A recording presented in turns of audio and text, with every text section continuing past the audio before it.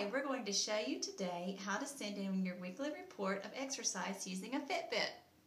First, if you have a smartphone, you need to download the app to your smartphone. If you look here on the computer, you can use it one of three ways: the Apple Store, the Windows Store, or Google Play. If you do not have a smartphone, you can download this app to your computer, which is download for Windows, and it will pop up in the corner here once it's downloaded, and then you're able to put in your information. If you are using your smartphone, you can go on there and put your information in and put that into your computer or your smartphone, and there'll be all your personal information there.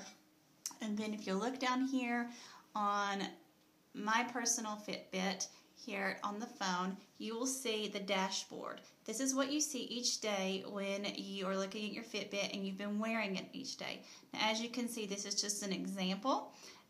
On here it will say your active minutes. That is the minutes that we are tracking each day for the challenge, where you are going to be competing for the most time that's either walked or run.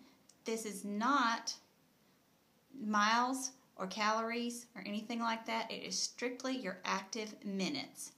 Now, if you're not using a Fitbit and you're using another application, that is fine. This is just for the Fitbit. Thanks so much.